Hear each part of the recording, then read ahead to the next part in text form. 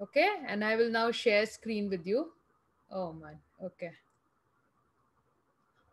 Are we still connected? Can you hear me?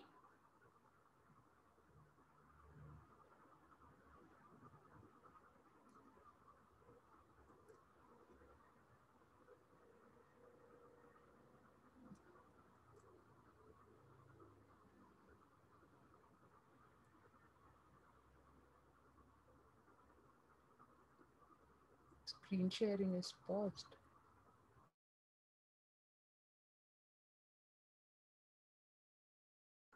Am I audible? Am I audible? Ma'am. Yes, ma'am. Okay, thank you, because there is seriously some issue over here. I'm just constantly losing, yeah, just 1 second. Let me try sharing screen again. Okay, yeah, share. So just to give you a recap of what we did last time, okay, it's in very, very brief, all right. So just 1 second, let me see if I can go to the full screen mode. Okay, so, fine. So what happened now?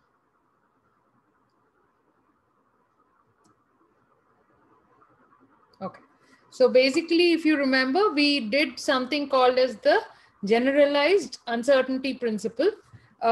If you remember, we looked at what was the significance of the commutator relation between operators. Now, once again, to recall to you, wave functions have all the information about the physical system. The information is there, but to get that information out, we need to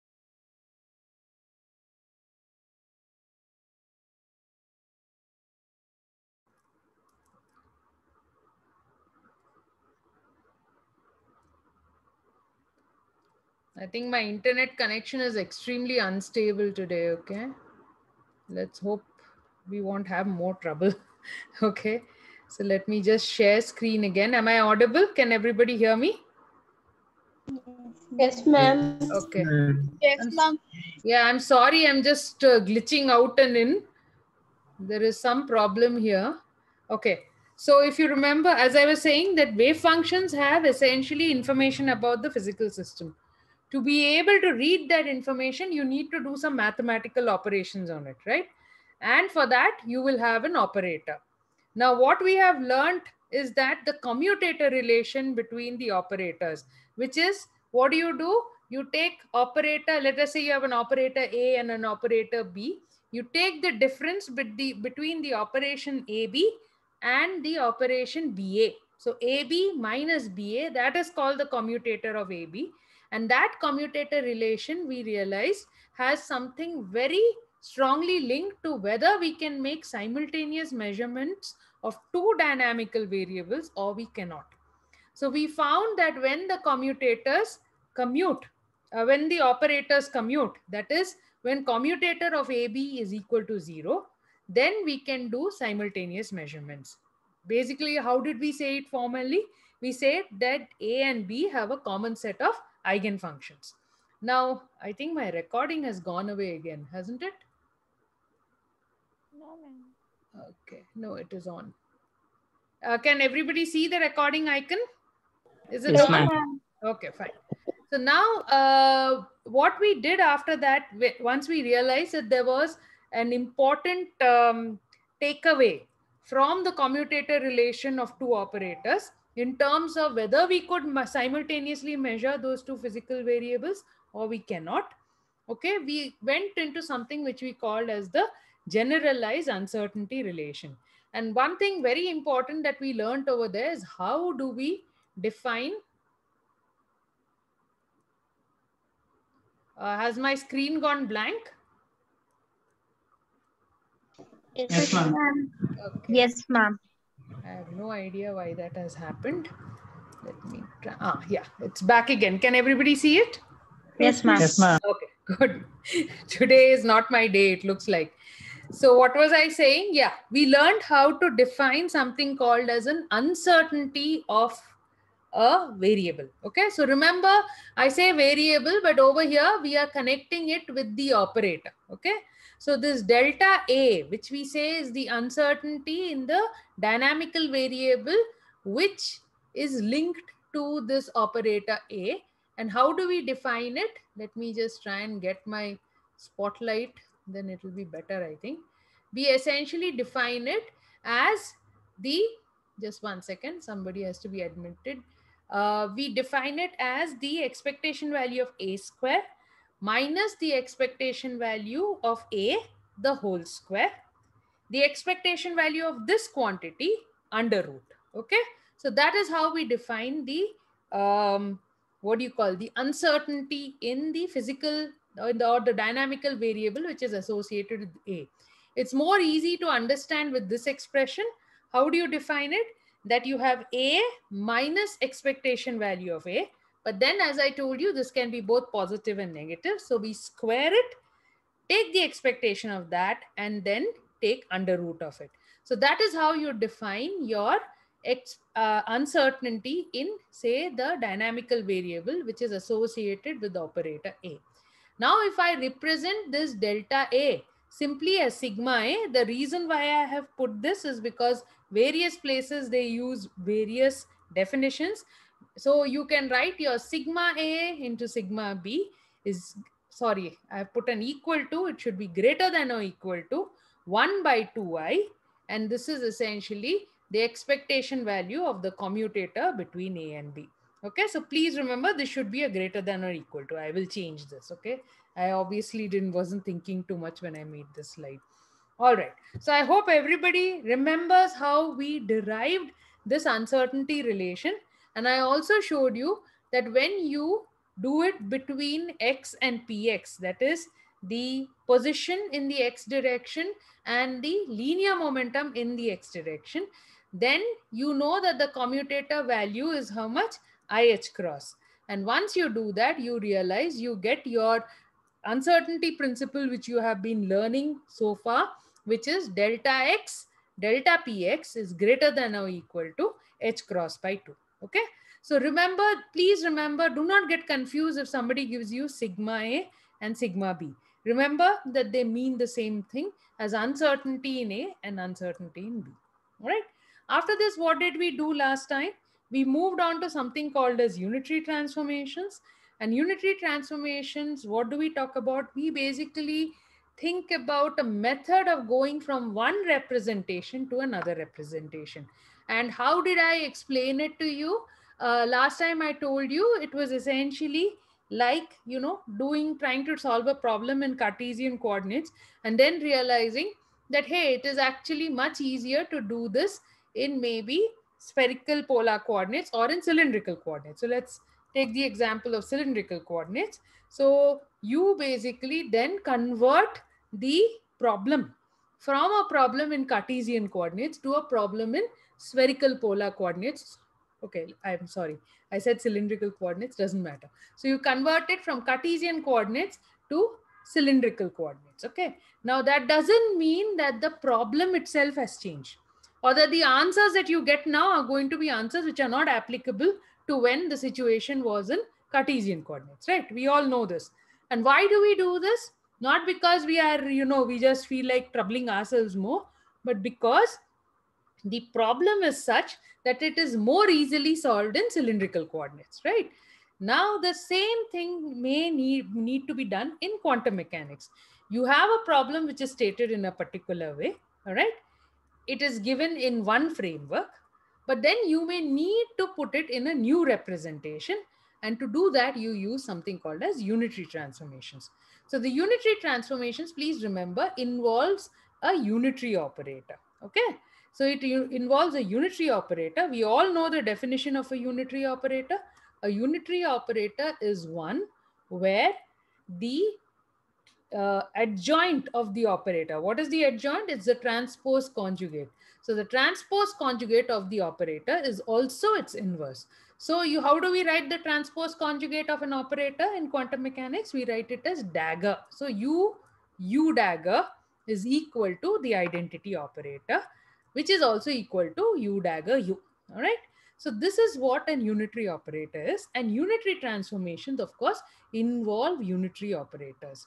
Now, what what was the basic thing? If that x and psi are wave functions, and if a is an operator, then when we transform, we write the new wave function x prime as u operating on x. We write the new wave function psi prime as u operating on psi. And what happens to a? The new form of the operator a prime is nothing but u a u dac. Okay, so if we use these rules that all wave functions transform like the first two statements I have put over here, and all what do you call it, operators transform like the third rule that I've put here, then we find that the physics of the problem remains unchanged. Okay, so just like when you change from, let us say, Cartesian coordinates to cylindrical coordinates, or Cartesian coordinates to spherical polar coordinates, you have rules of transformation, right? Similarly, these are the rules over here for unitary transformations. And then what happens is the physics remains unchanged, unaltered. How are we assured about this? We are assured about this because the hermiticity of operators. So if an operator is Hermitian to begin with, after you transform it also, it is Hermitian. Operator relations, if there's some relation between 2, 3, 4 operators, then the same relation continues when we transform them as well. Commutation relations, extremely important, and I hope it is clear from this discussion on the commutator properties as well as uncertainty relation. Commutation relations remain the same. Very important, eigenvalues remain the same, okay? Because eigenvalues, please remember, are linked to measurement, right? Expectation values are remaining the same. So thereby, essentially, the physics does not change, okay? Now, what else did we learn after this? We essentially went on to look at the matrix representation of wave functions as well as of operators. So I will just repeat the last few that we did. For that, I will go to my iScribe. And if there are any doubts, please tell me right away so that we can clear it and then we can move on. So are there any doubts, please?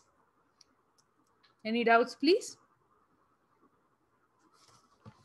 First of all, am I still connected with you? Because today I'm getting very nervous thanks to all the power cuts I'm getting over here. Am I audible? Are you able to hear me? Yes, ma'am. Okay, good. So any doubts, please? Or it was all okay? Any doubts? Yes, no, either you have a doubt or you don't have a doubt. No, ma'am. What happened? I've put you all to sleep already. Gagana, any doubts? Is it okay? No, ma'am. I can't hear you, ma. Ma'am? Yeah, is it okay? Any doubts? Ma'am? Yes, I'm here. Yeah, tell me, Gagana. Yes, ma'am. And what you're saying. Sorry? Ma'am? Yes, tell me, please. I'm audible. Yeah, you're audible, Gagana. Hello? Are we connected? Okay. Gagana, please ask your doubt if you have any. I think suddenly she's, I think, not connected or something. All right. So we will wait for her. Please feel free to ask even if I get started. Okay. Anybody else? Any doubts, please? Okay. We'll assume that. Okay. Yeah. Gagana, are you back with us? Yes, ma'am. Yes, ma'am. Yeah. You have any doubts, Gagana? No, ma'am. No, ma'am. Okay, fine, fine. But feel free to ask, okay, all of you, please. So now let's go on to discussing what we did at the end of our, right at the end. And this was essentially, we looked at matrix representations, right?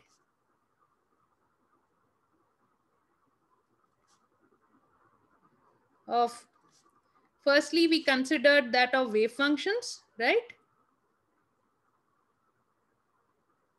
And next, we were essentially looking at the situation with operators, right? So I will not repeat too much about wave functions. All of you know that wave functions essentially you will get a column matrix, right? And if you want to convert it to its equivalent bra vector, it becomes a row with each element being replaced by its complex conjugate, right? And then we learned how essentially you would have a relation between the elements and the basis set by which you are writing it up. So I think it is all there in my notes last time. If you have gone through it, if you have doubts, we will look at them.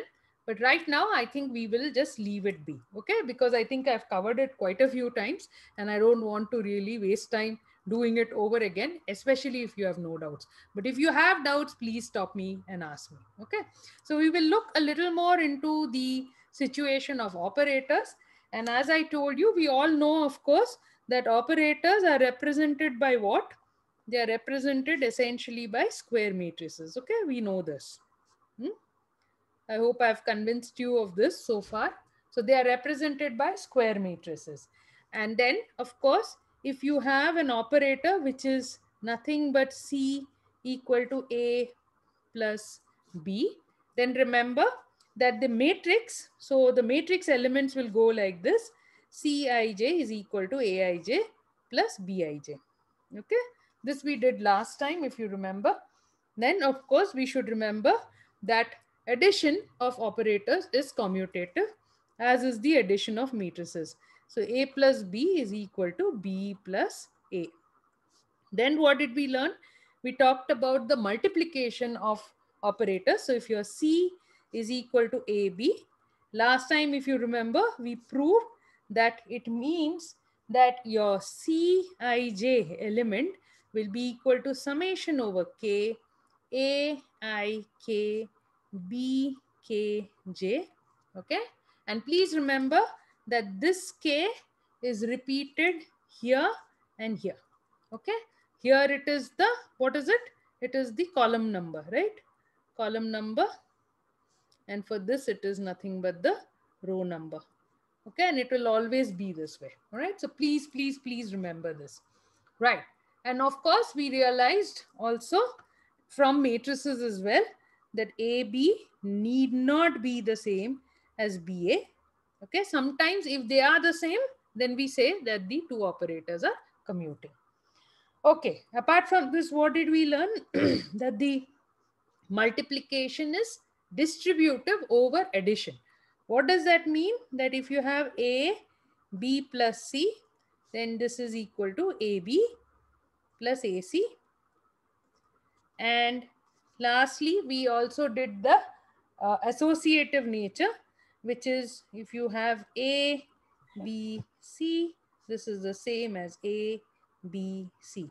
Remember, whatever is in the bracket gets done together. Okay. So remember over here also, it will mean first C will operate, then the product AB will operate. Correct? Here it means the product BC operates first and then A operates. And the two results should be identical. Okay. So that is what I mean. So if you remember, this is distributive over addition, right? Multiplication is distributive over addition, and this is associative nature. This is the associative property. Okay. So I think we stopped over here last time. Are there any doubts, please, in these initial things? Because I think with matrices, you would have anyway covered it. But now these matrices are not just matrices alone. They are operators. And they are going to be able to get information for us from the wave functions. Okay. So that is what we need to remember. Fine. So now let us just go over and cover certain things which are fairly trivial. Okay.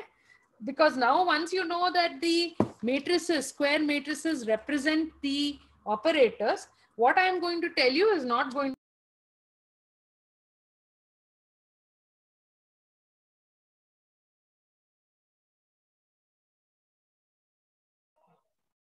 I think I lost connection again, so I'm really sorry about that. Okay, so I will get back to my iScribe. So am I back with you guys? Can you hear me? Yes, ma'am. Okay. I'm really sorry about this. Okay. I'm hoping that I can settle it for the next class at least. Right now, let's not waste time and just go ahead. So, yeah. So, what I was trying to tell you is that a lot of things that I'm going to tell you now will seem a little trivial because you said, okay, operators are represented by square matrices. So, I will assume that all the rules that work for square matrices automatically follow for operators. Okay. So, this is what I would like you to remember.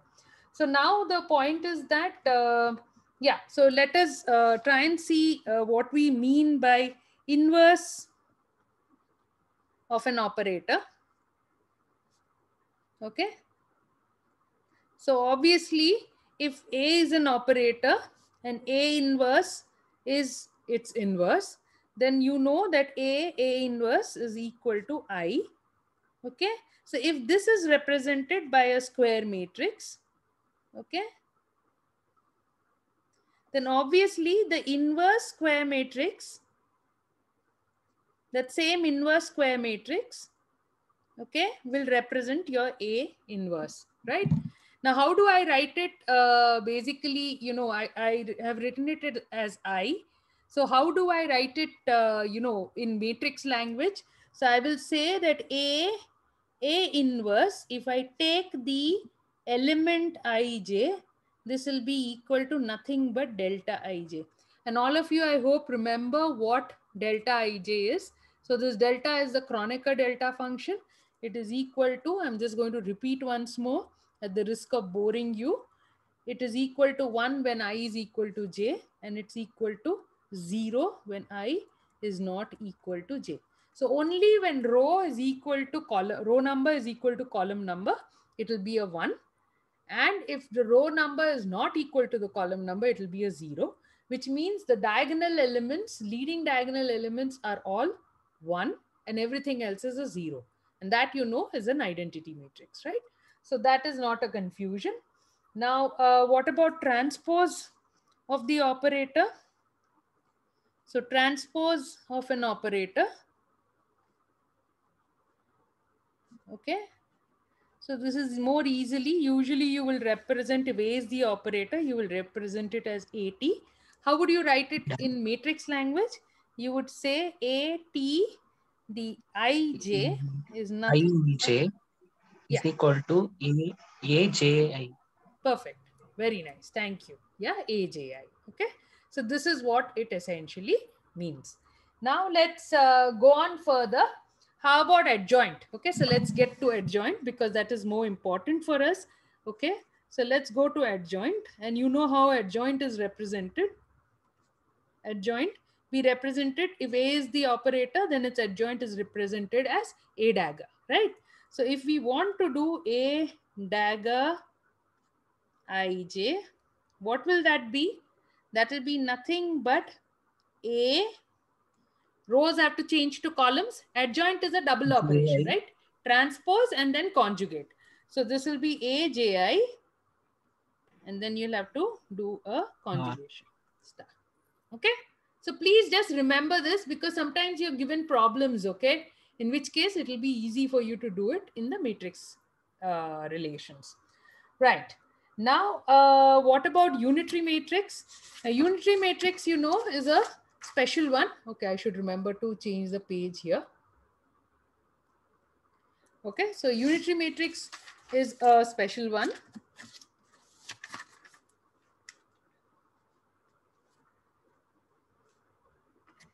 Yeah, so here, if you remember, so when is a matrix called a unitary matrix? So if U is the matrix and U dagger is its transpose, conjugate, or its adjoint, then you know it's unitary if U dagger is equal to I is equal to U dagger U, correct? So how do you write it in matrix language? You will say that U dagger Ij must be equal to delta Ij. We will actually prove it, okay? In some, I mean, we will kind of talk about it in some time. All right. Then a very, very important thing, which let me just explain to you. This is the trace of a matrix, okay? So I think you've all learnt it already. Yeah. So what is the trace of a matrix? So if you have a matrix A, so similarly, of course, this applies to operators because as you know, operators are represented by square matrices. So you have now a square matrix which is representing this operator A. What would be the trace of this? Essentially, you take all the leading diagonal. So this is the leading diagonal, right? You take all the elements that are sitting on the leading diagonal, okay, and you add them up. So essentially, trace of A is nothing but summation over I, okay? What would be A, I, I. Okay, so essentially you take all those elements where the row number is the same as the column number, and those will be essentially your leading diagonal elements. You add them all up and you get your trace. Okay, now why am I bringing up this concept? It's a little important and I will tell you why. Okay, so remember, apart from the trace, remember, when do we call a matrix a diagonal matrix? Can somebody tell me? When is a matrix called a diagonal matrix? Non-zero elements. When do you call it a diagonal matrix? Take a guess. It's diagonal elements follows. Diagonal elements, it's only for non-zero elements, ma'am. Correct. Absolutely correct. I think there were at least 2 people who told me the correct answer. Very good. Only the diagonal elements, the leading diagonal. Okay, please remember, it is always the leading diagonal. Why do I insist about leading diagonal? Remember, if you have a matrix, okay, it has 2 diagonals, right? Squares have 2 diagonals. One is this and one is this, correct? Yeah, this is also a diagonal. So this is what you call as the leading diagonal. Okay, this is the one you call as the leading diagonal. So what they said is absolutely correct, your classmates, that the leading diagonal elements are non-zero. Everything else is 0.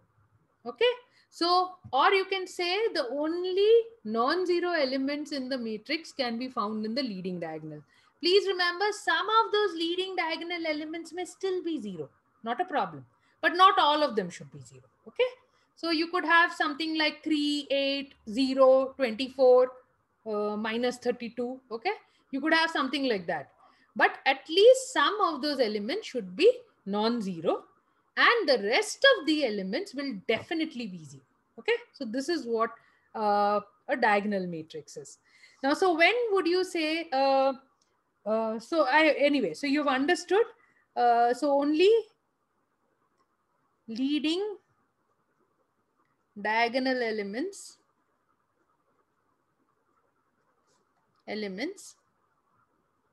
can be non-zero. Okay, now just let us now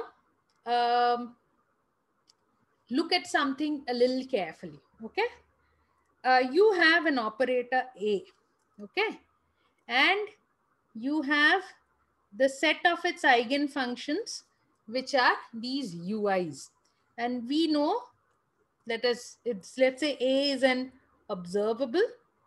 If it is an observable, then we know that this is a orthonormal set, and this is also a complete set. Now I am asking the question that I am going to use these set of ui's as a basis. Okay, I am going to express everything in terms of ui's. Okay, so what is the representation? What is the representation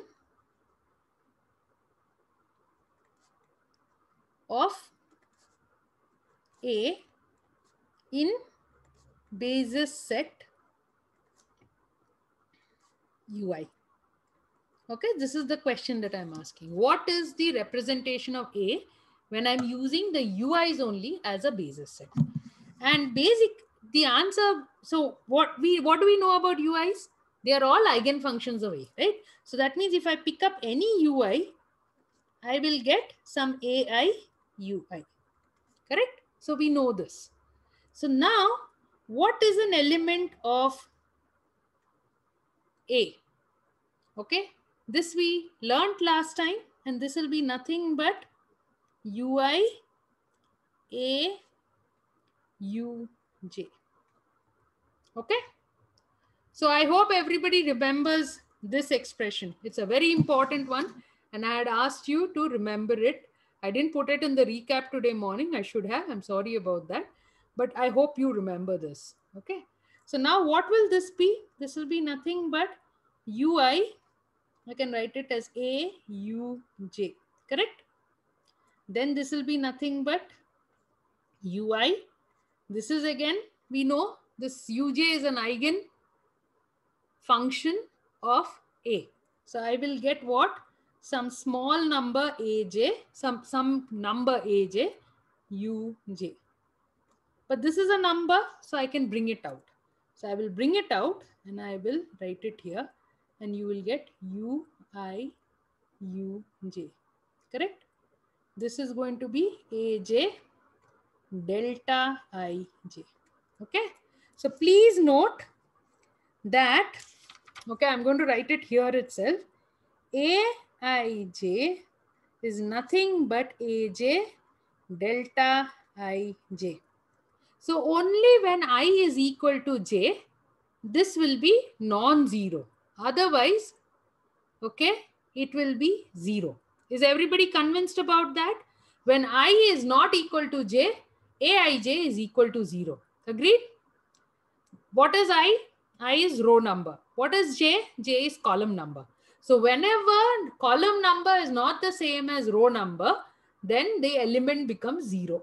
So which means all non-diagonal elements are 0. Only diagonal elements are non-zero. And what are those diagonal elements? They are nothing but the eigenvalues of A. Okay. So what does this prove? That leading diagonal will be non-zero, and everything else where I is not equal to j, it will become equal to 0. Okay. So that is what it means. So this is, so what you have to understand. So I'm going to change the page now. What you have to understand is that A is diagonal. So whenever you take an operator and use its own eigenfunctions as the basis set, the representation of that operator becomes diagonal. And what are the diagonal elements? The diagonal elements are the eigenvalues of A. Okay. So therefore, ui a uj, okay, which is equal to aij, is nothing but c, say aj delta ij. So now let us ask ourselves a question: what would be trace of A? Trace of A is nothing but summation over I, correct? Which is nothing but summation over I can also write it as ui a ui, right?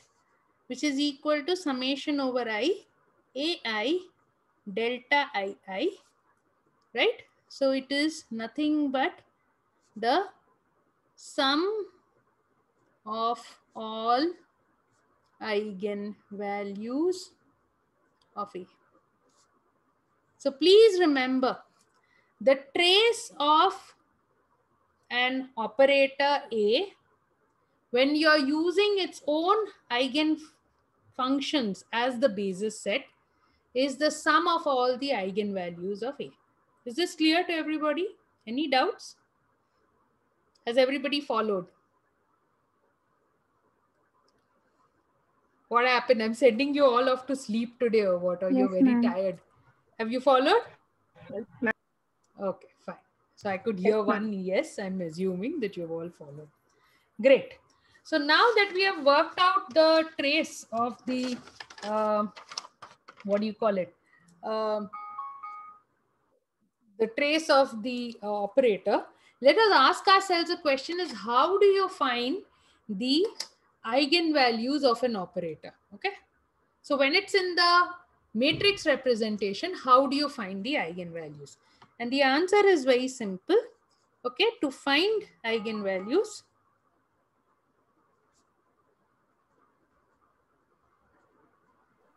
okay, to find eigenvalues, what do you have to do? You basically solve the characteristic equation.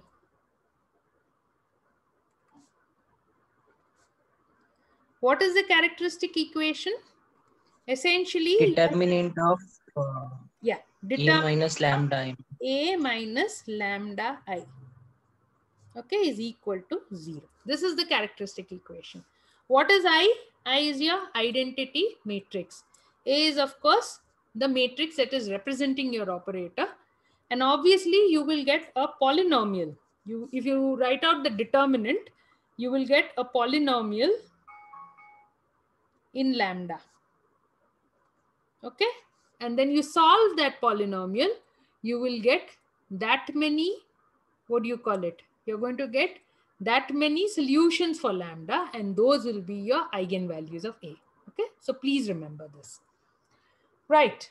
So now let's return to unitary transformations in matrices. Okay. So far we have been generally talking about operator properties when operators are represented by matrices. Now let's look at unitary transformations in matrix representation. Okay. So this is what we are going to do now. We are going to talk about unitary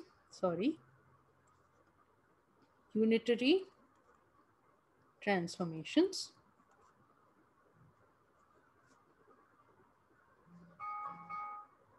in matrix representations.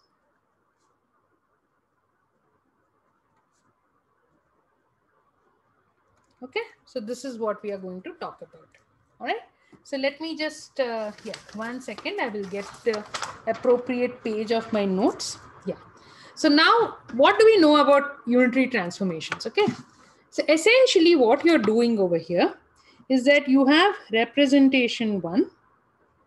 I will just explain this a little more, and you're going to a new representation, right? You're going from representation 1 to representation 2 via a unitary transformation, and we know that this does not alter the physics of the situation. Now, remember that your basis set in representation 1 is by some science, let's say, okay? Yeah, so these are your basis set in representation 1. So like for instance, when you are in Cartesian coordinates, your basis set is what? Unit vector I, unit vector j, unit vector k. From that, you can do a transformation to spherical polar coordinates. What are your coordinates there? What are your basis vectors there? It is r cap, theta cap, and phi cap. Okay, so please remember that. So here now in your new representation, you're going to now have a new basis set, okay, which are called your phi n's, right? What do we know about these psi n's and phi n's? We know that they are orthonormal and they are complete, right? They are orthonormal and they are complete. How do we write down the orthonormality relation? We will say something like psi I, psi j is equal to delta ij. That will represent orthonormality. How do we write that they are complete? We write down the closure relation. We can say that if we do this, then we will get the identity operator. Now the same things holds for the phi n's as well. Okay. So we know the phi n's are also orthonormal. We also know that the phi n's are complete. Now remember, the number of psi n eigenfunctions will be exactly the same as the number of phi n eigenfunctions. So for instance, when you go in Cartesian coordinates, I, j, k, there are 3. You go to spherical polar coordinates, you have r, theta, phi, again 3. If you go to cylindrical coordinates, that is r, theta, and h, again 3. Okay, so please remember that the number is not going to get altered. The number of linearly independent eigenfunctions is not going to get altered. Okay, so here also with the phi n also, you'll have exactly the same number as you have for the science. Okay, so here how do I write it now? Same way, I can write this as the orthonormality condition, right? The orthonormality condition. And I can also write this as the completeness condition. Now, how do I do the transformation? Your transformation, you know, basically, how does it work? You have any wave function psi here, any wave function x here. Here it will become u psi. Here it will become ux. And if you have an operator, so these are again, please remember, your wave functions. And here you have psi prime, x prime. These are your transform wave functions. And if you have an operator a here, it goes there to an operator, sorry, a prime, which is nothing but u, a, u dagger. Okay. So now what I'm going to try and do is I'm going to basically show all these things to you in matrix representations. Okay. So that is what we will do. So let me just change my page here. I'll have to change page over there as well. Let's do that.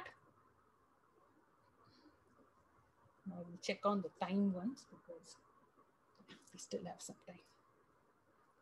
Okay, so now let us start off by looking at a relation. So let me go back here.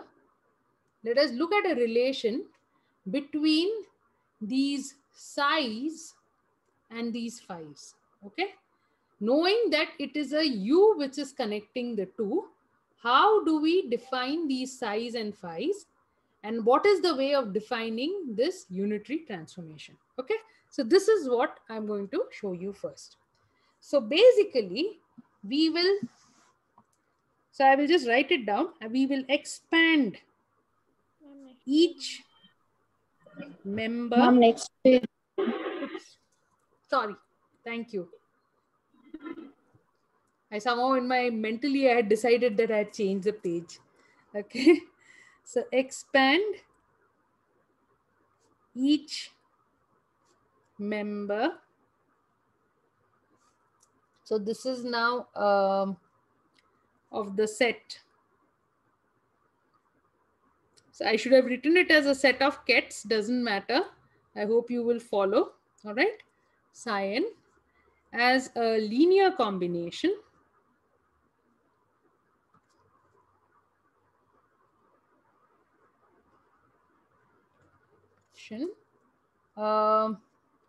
of members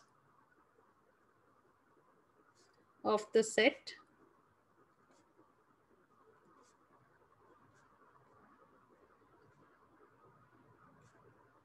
okay. Now, how do I know this is possible? Please remember, they all belong to the same vector space. Okay, they all, how do I know they belong to the same vector space? Because they represent the same physical system. Okay, so they all are a part of the same vector space. Okay, so this is very, very important. Also, what do I know about these phi n's? They are complete, which means anything that belongs to that vector space, we should be able to write it down as a linear combination of these phi n's. And the reverse is also true. I pick up any of the phi n's, I should be able to write it as a linear combination of the psi n's, because the psi n's are also an complete set.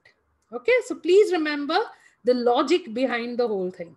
So now I should be able to pick up any psi n like this and be able to write it as a linear combination. Okay, so let me put it in terms of m. I don't want to get too confused.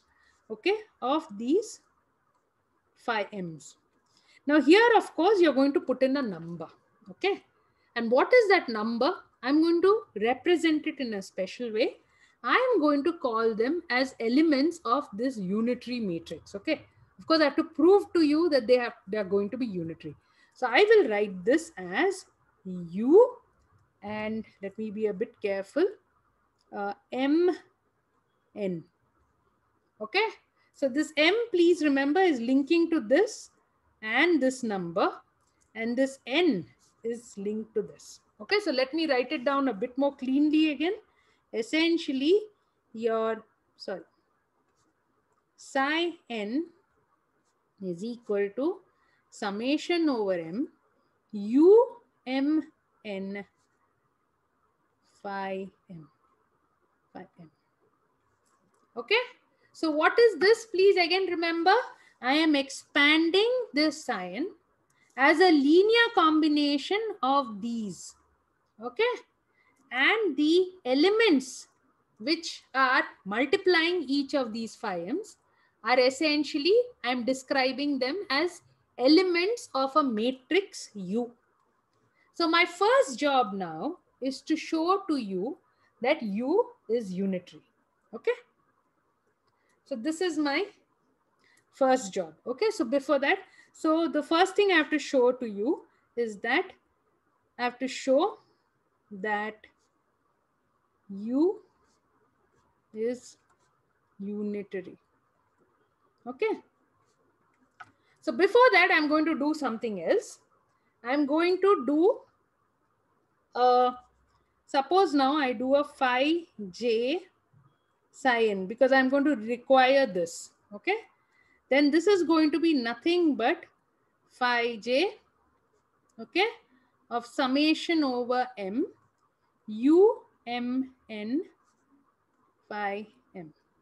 Okay, which is going to be what? Summation over m u m n phi j phi m, right?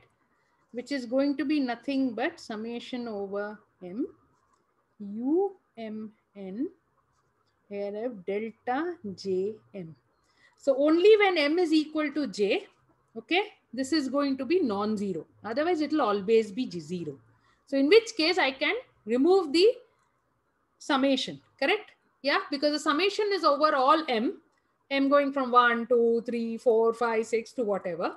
Only when it is equal to j, it is going to be non-zero. Otherwise, it will always be 0. And adding 0 to something, we know, doesn't change it, right? So this will become nothing but u j n. So please remember, this is a very important definition. U j n, sorry, don't know what's happening to me today. U j n is nothing but phi j psi n. Okay, this is very, very important. Now let us show to you, okay, that U is unitary. So let's think again. U is unitary, which means that U into U dagger is the identity, correct? Yeah. If U is unitary, then U dagger must be equal to identity. What does this mean? Please remember how we wrote it in the matrix relations, which implies that U dagger, if I take the ijth element, this must be equal to delta ij. I hope everybody remembers this. Okay. Now, U dagger, how do I get the ijth element is what I need to ask. Okay. So I'm multiplying U with U dagger, right? So in that case, I will have to write this as summation over some k. Okay, please remember the multiplication I showed you with matrices. So I will have U, I, K, U dagger, K, J is equal to delta Ij. This is what I need to prove. Okay, this is what I need to prove. So has everybody understood what I need to prove over here? Okay, is this clear? This particular last step that I came to. Has everybody understood mathematically what is it I need to prove? Yes? Come on, make an Yes, effort. ma'am. Yeah, okay, good, good. Thank you, Supriya. All right. So now, um, so therefore, now let's go with the left-hand side. Okay, so let's go with the left-hand side. What do we have over here? We have summation over K, U, I, K, U, K, J, but this is of U dagger, right? So this is going to be now summation over K. What is UIK? Let's look at this relation. Okay, from this relation, I can write it as phi I psi K. Okay, I hope everybody got this. Okay, what am I using? Please note, I'm using this relation here. Okay, this one here to write what is UIK. All right. Now, what about UKJ? It is, what did we know about the elements of the adjoint? This is going to be nothing but UJK star. Correct? UJK star. Now, what is that going to be equal to now? Summation over K phi I psi K, and this is going to be nothing but, I'm going to keep the bracket. Again, I'm going to write this UJK using this relation. So what will that be? That will be nothing but phi J psi K star. Okay, unfortunately, I will have to change the page now. So I'll do that.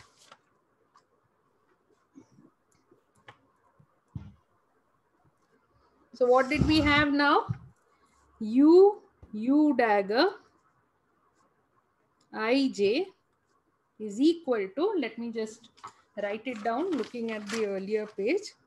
Okay, is equal to summation over K U I K U dagger K J. And this we now, the last step we found that this was nothing but summation of phi I psi K. And then we had in the bracket over here phi J psi K star. What is this? This is nothing but, from your inner product rules, this is going to be nothing but this. Okay, I hope you remember. This is from your inner product rules. So this is going to be nothing but summation over K phi I psi K. Then I'm going to write this. I'll get psi K phi J. Right? Now this is going to be what now? Please remember that since the psi ends are essentially a complete set, it means that if I write this, remember that this is just a dummy variable, okay? I can write n, I can write k, I can write I, it doesn't matter. What is this equal to? This is equal to your identity. Okay, this is your identity. It's not coming out too clearly, but I hope you can see that. So therefore now what will I get over here? This and this put together gives me the identity, and thereby I will get nothing but phi I phi j, and this you know is nothing but delta ij. So therefore I have shown that u dagger ijth element is nothing but delta ij, which implies that u dagger is the identity implies U is unitary. Okay, I hope everybody has understood this proof. All right. So any doubts, please tell me. I will stop right now over here because we need to essentially, we have another class after this. So I will just stop over here and I will ask you whether you have any pressing doubts. Otherwise, we will tackle it in the next class. Are there any pressing doubts? Something you're totally confused about, in which case we will handle it right now. Or is everybody good? We can wait till 2 o'clock. Is it all right? Excuse we'll me, wait till 2. Excuse me, ma'am. Yeah, tell me, Tejashri. Ma'am, can you explain once more that removal of summation? You took So the summation removal of M. summation, let me just share the screen again.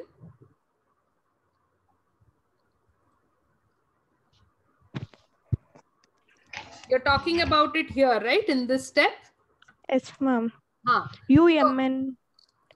Sorry? That step, ma'am. Summation of M, UMN. Oh boy.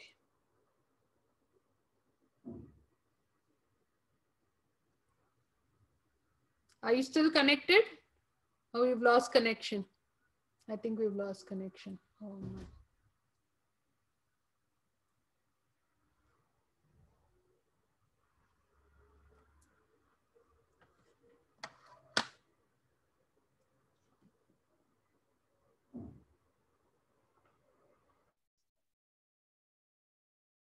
Again, yeah. So, am I audible? I think we will stop this class now. We will meet at 2 o'clock and I will start with clearing your doubt. Okay, Tejashri, if you're around. All right. So we will meet at 2. I'll send you the meeting invitation right now. Okay. Everybody put in your attendance, please. So I will see you all at 2. Bye for now.